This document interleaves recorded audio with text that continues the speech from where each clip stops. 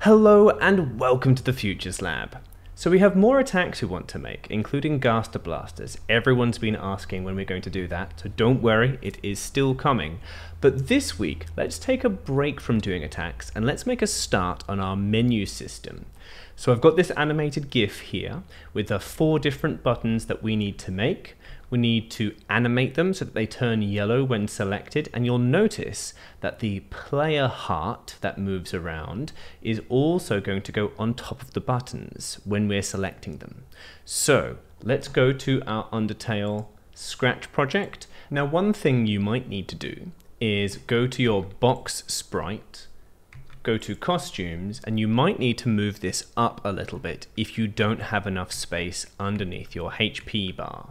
You don't need to move it up by a lot because we don't actually need that much space for these 4 buttons. But if you think you need a bit of extra space, then just use the select tool, select everything, move it directly up, probably using the up arrow on your keyboard. What we'll do now is we'll make a start on creating our menu buttons. So go to the bottom right corner, hover over where it says choose a sprite, then move up to paint. Click on that. We need to get these orange squares, then inside there's going to be a symbol and also some text. So I'm going to select this rectangle, I'm going to make sure that the fill is set to nothing, and the outline is set to orange, and we're going to make a rectangle. Now this is a bit too thin, so I'm going to increase the outline thickness to about 8, and that looks pretty good. So I'm just going to center this rectangle here, and then I'm going to get the text tool. I'm going to select my favorite font, the Pixel font. You can select whatever font you like. I'm just going to type in fight. Let's make sure that the orange, so if we use this tool here, we can make sure it's the same orange as our rectangle. Now, the nice thing about these is you can see that the font's actually quite squished when it needs to be. So that means we can squish our fonts as much as we want. Stretch them. Make sure you leave a nice, generous gap right here. I'm just going to make my rectangle a little bit shorter, I think. Make sure the whole thing is centered. Now we need to draw that little sword symbol that's next to where it says fight. I'm just going to do this nice and simply with this tool here. I'm just going to draw a line like this and a line like this. Then what we need to do is we need to make sure that we name this costume Fight. Now make sure that you're happy with this button. Make sure that because we're going to copy this and use it to make the other buttons, and we're going to do that now. We're going to duplicate, and we're going to call this second costume Act. So we need to select this text, double click on it, and then you should be able to type in Act, and then you should be able to stretch this. We're going to delete this little sword symbol. And what symbol do we need for Act? It's sort of 3 curly lines. So I'm going to use the line tool and make 3 straight lines to start off with. And then I'm going to use this tool here to add in some extra points to make them curly. You can change how rounded they are as well by dragging these little sort of diamond shapes. We're going to make the next button. We're going to right click and duplicate. The next button is called Item. Name it up here. Let's double click on this text here. Type in Item. Squish this down so that it fits. And to make that kind of little pouch shape, I'm going to start off with a circle, and I'm going to make the fill the same orange, and I'm going to make it so that there's no outline. So I'm going to use this tool, the reshape tool, to again just turn it into a bit of a pouch. And then I'm going to do the same thing. I'm going to make another little circle, and I'm going to make this the top part of the pouch. Okay, I quite like that. Now there's a little black bit in the middle, and I think in the original Undertale it was like a sort of circle. So I'm going to make a little circle here with 0 fill, and I make the outline black, make that a bit thicker, maybe a little thinner again. There we go, that looks pretty good. And then we're going to make our final button, and this is going to be called Mercy. And that's got like a little cross symbol there, sort of X. So again, let's double click, let's type in Mercy, let's squish this down and make a nice thick cross, and we can even reshape it. So now we're going to put some code into our new sprite. First, we should name it. So just click here and name this menu. Then we're going to go across to the code, and we're going to go to events, the yellow category, and pull out a when green flag clicked. We're going to go to looks, the purple category, and we're going to pull out a set size to 100%, and then we're going to pull out a hide and put it underneath. Switch costume to, we're going to switch the costume to fight, and then we're going to go to motion. We're going to pull out a go to XY, and let's make the Y maybe minus 160. Let's see what that looks like. And let's make the X minus 180. Then we're going to make some clones of this sprite. We're going to go to Control. We're going to pull out a repeat, and we're going to make it a repeat 4. And we're going to pull out create clone of myself. We're going to go to motion and pull out a change X by. Now you can change these numbers later. This is going to be the gap between each of the 4 buttons. So if we've got 4 buttons, there are 3 gaps in between. So I'm going to say that this is 120. If you want to change this number to make the gap shorter, maybe change also the starting X so that they're still nicely centered. And we're going to go to looks, and we're going to pull out next costume to make sure that we've got 4 different buttons. And because we've hidden our original, we need to make sure that our clones show themselves. So let's go to Control, pull out when I start as clone, go to looks, and pull out a show. So let's see what that looks like. Let's hit go. So these buttons are looking pretty good. They're a little bit large. So I'm going to try setting the size to 70%. And I'm pretty happy with that. So now we need to figure out how we're going to make our menu system work. In an Undertale game, there are lots of different things that you can be doing, and we're going to need to figure out a way of turning off different parts of our code depending on what particular option we're exploring. So what we're going to do now is we're going to create a variable, and that variable is going to keep track of what we are currently doing in the game. So we're going to go to variables, the orange category on the left. we're going to go to the top left corner and click on Make a Variable, and we're going to call this variable mode. And we're going to make sure that it's for all sprites, and then we're going to press OK. So now what we're going to do is we're going to make it so that there is a mode that controls when the projectiles are being generated. So we're going to go to our projectile sprite, and we're going to look around until we find the when green flag clicked.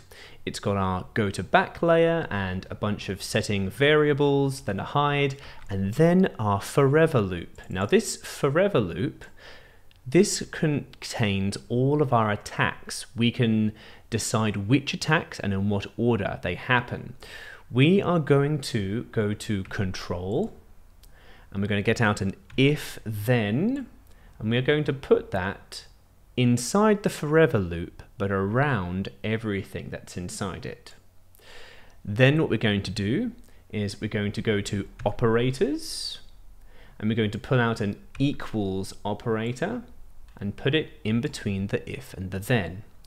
Then we're going to go to variables, and we're going to pull out our mode variable, put it into that first socket of our equals operator, and click on this 50. We're going to set the mode to evade. So now if our mode variable is evade, then it will do the attacks. And only then, if the mode is anything else, it's not going to do them. So what we're going to do now is at the end of the attack, we're going to set the mode back to menu.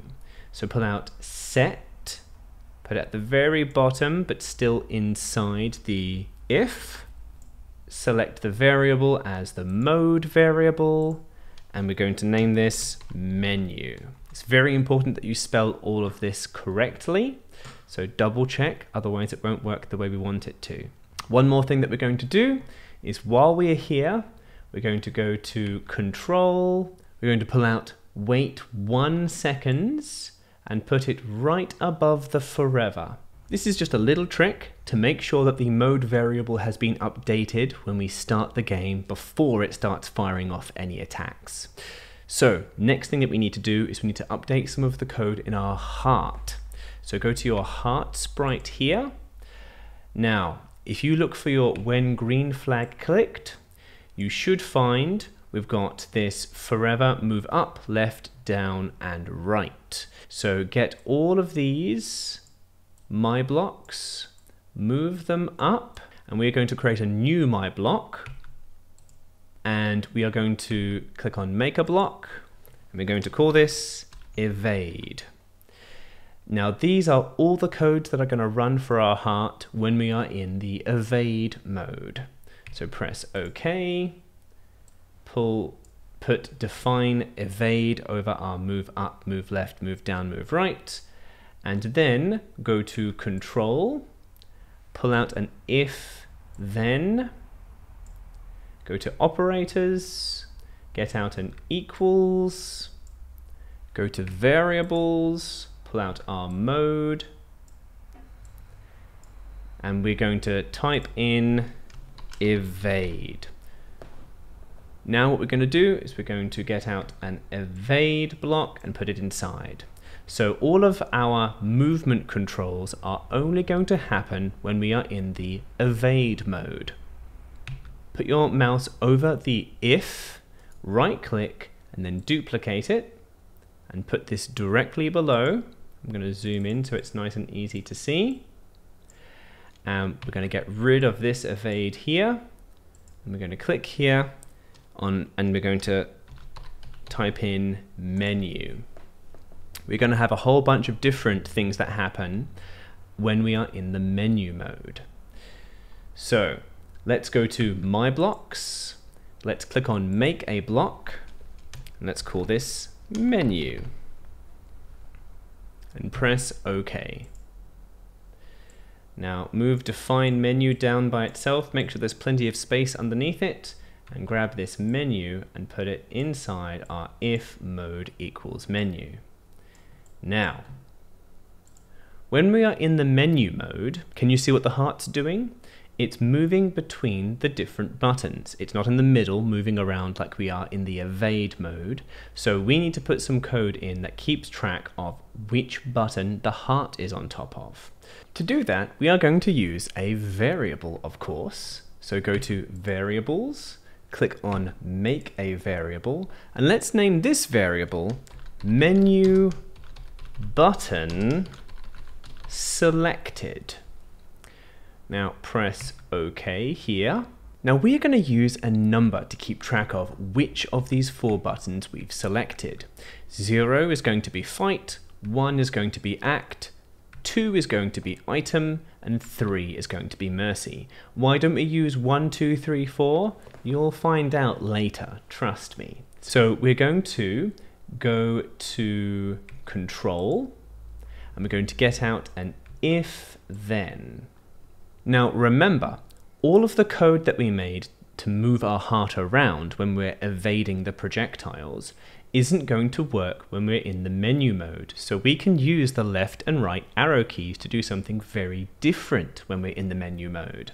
So let's go to Sensing and pull out a key space pressed, put it in between the if and the then, change it to left arrow, then go to Variables and get out Change Menu Button Selected by -1. Right click on this if, duplicate it, and change the second one to right arrow, makes the menu button selected go up by 1.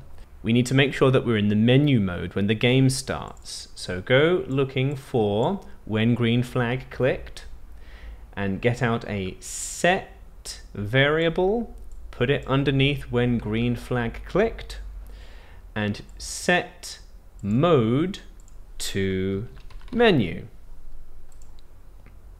So now when we hit the green flag, the mode should be menu. That's good. So now keep an eye on this number here, this menu button selected. If we go left, the number is going down into the minus numbers, and if we go right, it's going up. Now we don't want this number to go below 0, and we don't want it to go above 4. So let's put some extra code in. Let's get out an if-then and put it around our change menu button selected by -1, and go to Operators and get out a more than operator.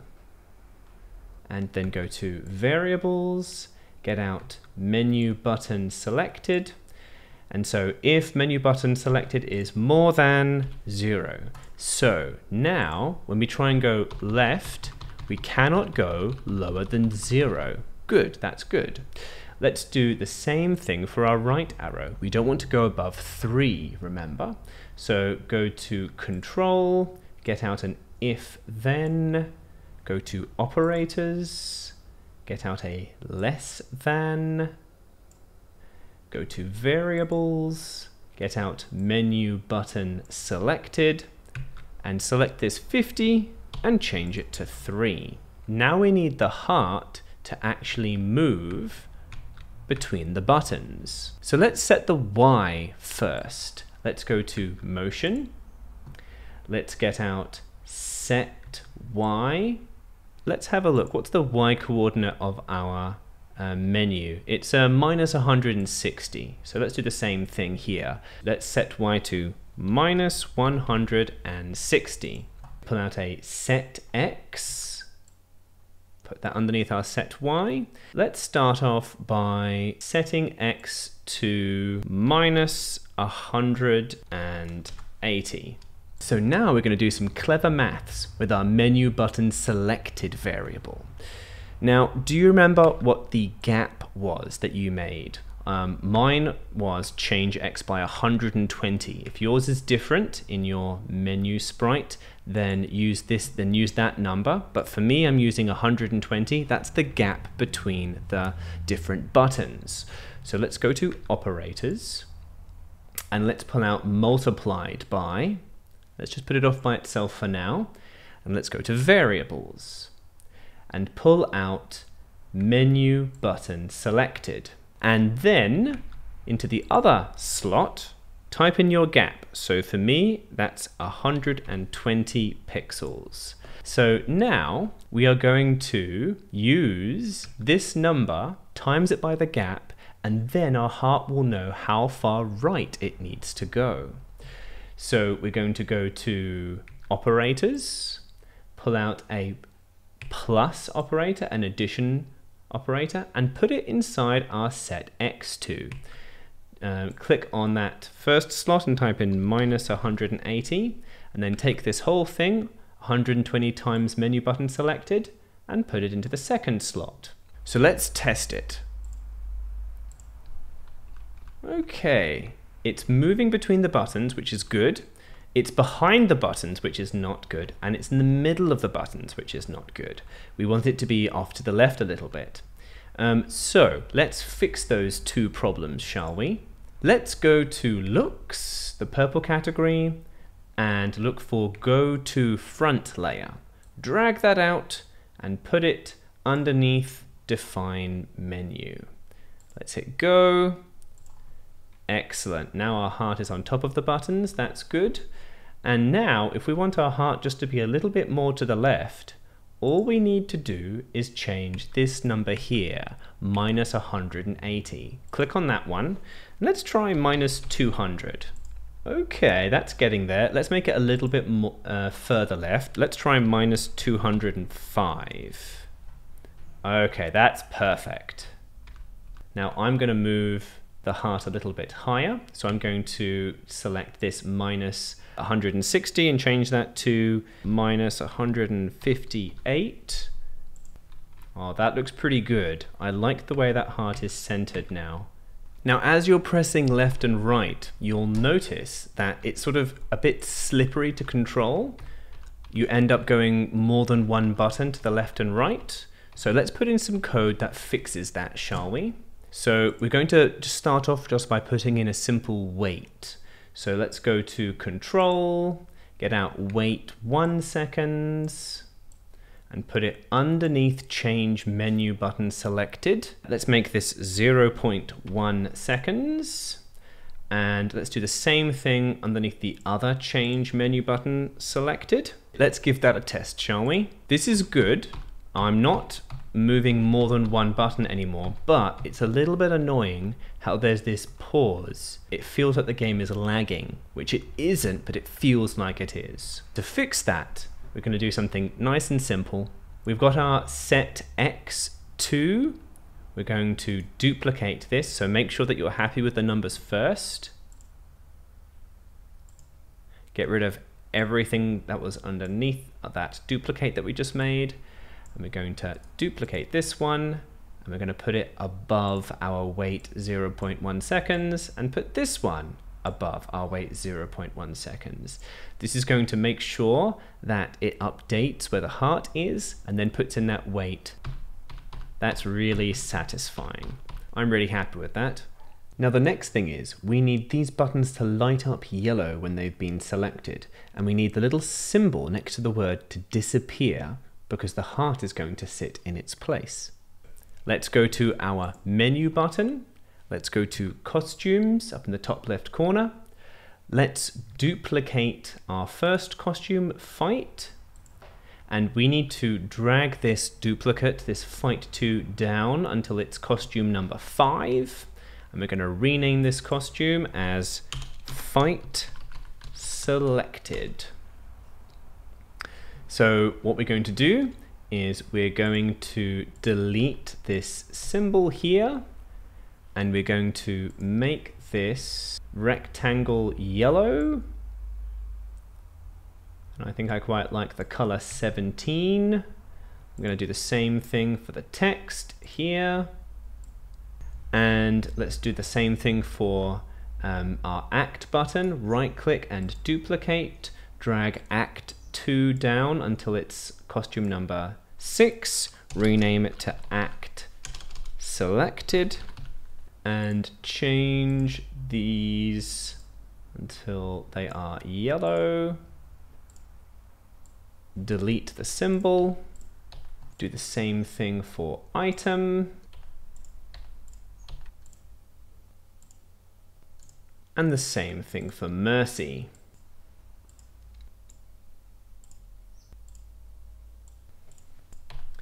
Now make sure that your first 4 costumes are fight, act, item, and mercy, and then costumes 5, 6, 7, and 8 are fight selected, act selected, item selected, and mercy selected. So now we need to code our clones to swap between 2 different costumes. Fight needs to swap between fight and fight selected. So let's go back to the code. We're going to need to create a variable so that each of the buttons knows which button it's supposed to be. We're going to go to variables and click on make a variable. We're going to make sure that it's for this sprite only because it has to be unique to each individual clone. And we're going to call this variable index. Press OK. Now we already have a really handy variable that's keeping track of which button we've selected. It's our menu button selected variable. And do you remember what the numbers represent? 0 represents fight, 1 represents act, 2 represents item, and 3 represents mercy. So we're going to set the index to line up with those same numbers. So we're going to get a set index, and we're going to use the costumes as a nice easy way of setting these numbers when these clones are first created. So let's go to looks and pull out costume number and put that over the 0. There's one little thing we need to change though. Remember, these costume numbers are going to be different. Fight is 1, act is 2, item is 3, and mercy is 4. So we just need to take away 1 so that it lines up nicely with our other variable. So let's go to operators and pull out a minus or subtraction operator. Let's get our costume number and let's take this whole thing, put it back into that 0 and type in 1. Now we're going to put some code right here underneath where it says show. The first thing is we want to make sure that these buttons are only visible when we are not in the evade mode. Let's zoom in so you guys can see this a bit better. We're going to go to control, pull out an if then else, put that underneath the show here, go to operators, pull out an equals operator, and then go to variables, pull out mode, put that into the first socket, and then type into where we've got the 50, evade. If we're in the evade mode, which is the projectiles coming at us, we want these buttons to hide themselves. Let's go to looks and get out hide. Put that underneath the if. Then let's get out a show and put that underneath the else. So when we are in the menu mode, we need to animate our buttons.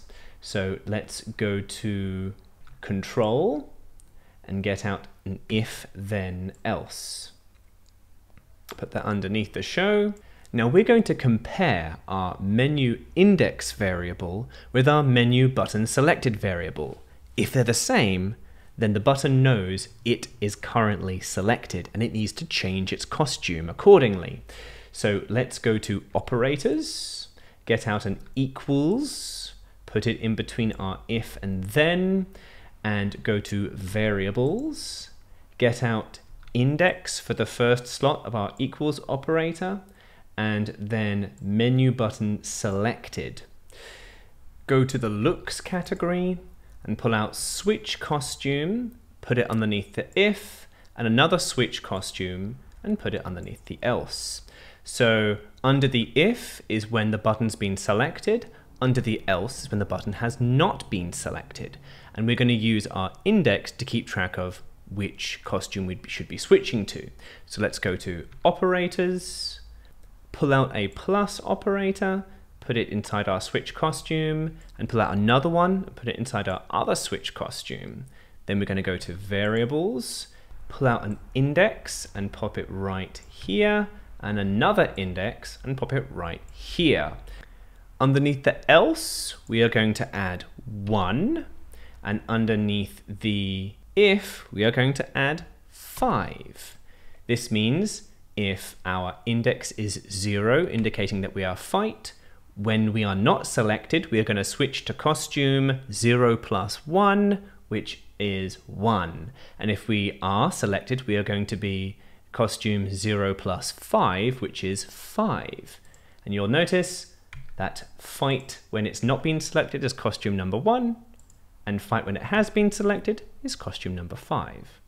Now, one thing I almost forgot to do is wrap this whole thing in a forever loop. So let's do that now. Let's go to Control, get out a forever, and put it right around this if, then else. So this is what it should look like, and let's see if it works. Hey, there we go.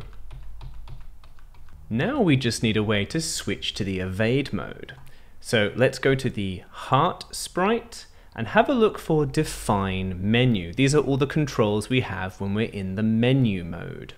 We're just going to add something very simple on the bottom. We're going to get out an if then. We're going to go to sensing, get out a key space pressed. We're going to go to variables, get out set mode to evade. Make sure that you spell this correctly, and we'll also make sure that the heart gets back inside the box. So let's go to motion, get out a go to X, Y. Let's set the X to 0 maybe, and the Y to maybe -40. That sounds about right to be in the middle of that box. Now, if you've set up in your box sprite a bit of code that says when space key pressed, set ghost effect to 50, either delete this code or change the space to something else. Let's say A. This is a useful bit of code that I think I recommended you make earlier, but we need to take this away so that our spacebar can be used for other things. So let's give it a test. We're going to start the game. We start off in menu mode, which means that we can select different menu items. And currently we don't have these programmed, but if we hit spacebar, it should start the evade mode. So there we have a really good start on our menu system. I'd recommend you go to your variables and untick the menu button selected variable, go to your menu sprite and untick the menu index, but I would recommend you actually keep the mode variable visible because we're going to use that quite a lot as we build more and more functionality into our different menu buttons. As always, subscribe to see the next episode, ring the bell to see when we're doing live streams and that kind of thing. Stay awesome, be cool to each other, and take care of yourselves. We'll see you next time, ninjas.